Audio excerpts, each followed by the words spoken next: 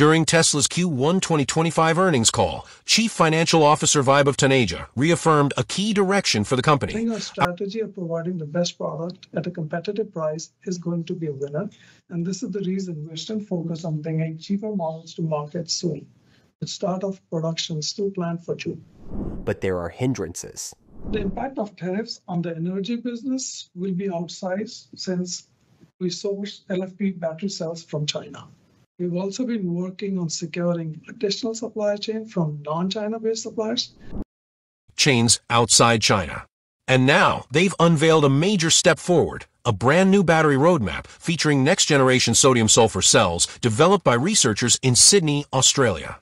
These cutting-edge batteries promise greater performance, increased safety, and significantly lower costs. If this innovation takes off, it could disrupt China's dominance in the lithium market entirely. If you want to stay ahead of the curve on Tesla's game-changing developments, don't forget to hit that subscribe button and tap the bell so you never miss an update. Help us hit 40K subscribers and be among the first to know what's coming next. What's the problem with lithium anyway? Lithium, the core material used in most electric vehicle EV batteries, comes with its share of problems. One major concern is price volatility. Over the past 3 years, lithium prices have surged more than 500%. Back in 2020, a ton of lithium cost around $6,000, but by late 2022, prices soared past $60,000 per ton. This unpredictability makes it tough for both car makers and consumers to forecast EV costs, adding uncertainty to the market. On top of that, lithium mining poses serious environmental risks. In South America, extracting 1 ton of lithium can require as much as 2.2 million liters of water, often leading to water shortages in already dry regions. The process also generates toxic waste, raising sustainability concerns. Another issue? Global dependence on China. Right now, China handles over 70% of the world's lithium refining, placing the entire EV industry at risk. Any rise in geopolitical tensions could choke the supply, spike prices, and limit global access, something we already saw during the 2022 chip shortage. And then there's demand. As EV adoption grows, lithium demand is expected to triple by 2030. Sales could jump from 10 million units in 2022 to over 30 million annually by the end of the decade. With demand growing and supply under pressure, some analysts warn lithium-ion battery costs could double by 2035, threatening EV affordability and accessibility. So is lithium quietly undermining the EV future? Let me know what you think. Type yes or no in the comments. Could sodium-sulfur be the lithium killer? The next big thing in battery innovation might already be here, the second-generation sodium-sulfur battery, developed by researchers at the University of Sydney. Unlike lithium-ion batteries that depend on rare, geographically limited elements, these new cells use salt and sulfur, materials that are widely available and inexpensive.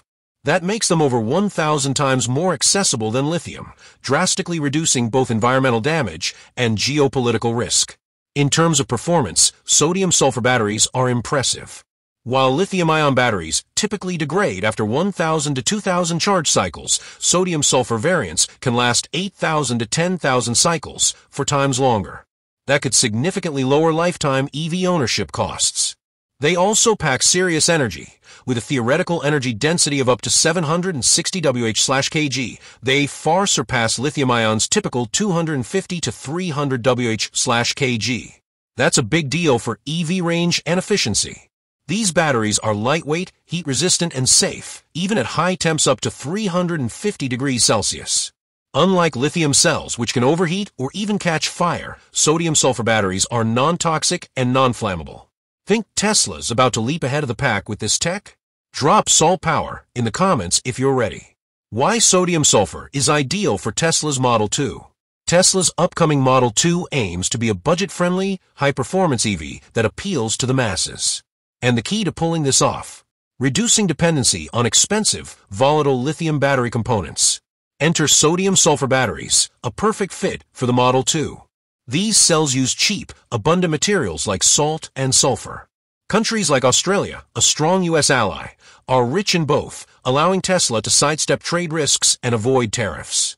In cost terms, sodium-sulfur wins again. While lithium-ion batteries currently cost $130 to $150 per kilowatt-hour, sodium-sulfur versions could be produced for as low as $100 and possibly down to $70 per kilowatt-hour in the future. Sodium carbonate costs around $300 to $400 per ton, compared to $20,000 to $30,000 per ton for lithium carbonate. The result? A Model 2 priced at or below $11,957, making it one of the most affordable EVs on the market. Better yet, sodium-sulfur batteries have a longer lifespan, higher energy density, and weigh 20 to 30% less than lithium cells. That means more range, up to 350 miles, and better performance in hot or cold climates without requiring active cooling. Tesla's switch to sodium-sulfur not only trims costs, but also removes reliance on China's lithium market. With safer, more sustainable raw materials that are globally sourced, Tesla gains a major strategic advantage. Do you think the Model 2 will reshape the EV world? Type Model 2 in the comments if you're ready for affordable, high-tech driving. How will Tesla roll out this tech? Tesla isn't just watching the sodium-sulfur revolution, it's preparing to lead it. Thanks to breakthroughs from the University of Sydney, Gen 2 sodium-sulfur batteries are now scalable and ready for commercial rollout. And Tesla is perfectly positioned to adopt them. One key reason is Tesla's vertical integration. Its gigafactories can be retooled for new battery chemistries without massive overhauls. That flexibility means Tesla can start building sodium-sulfur cells quickly once the tech is market-ready. Tesla Energy, the division behind Powerwall and Megapack, could also be the launch pad. Stationary energy storage is an ideal first application, given its less demanding energy density needs. And the battery's safety and stability make them perfect for long-term grid storage. But the real breakthrough might be the Model 2. With its small size, mass market focus, and manageable battery needs, it's the ideal candidate to debut sodium-sulfur batteries at scale. If successful, this could mark the first time such a battery chemistry is mass-produced in EVs.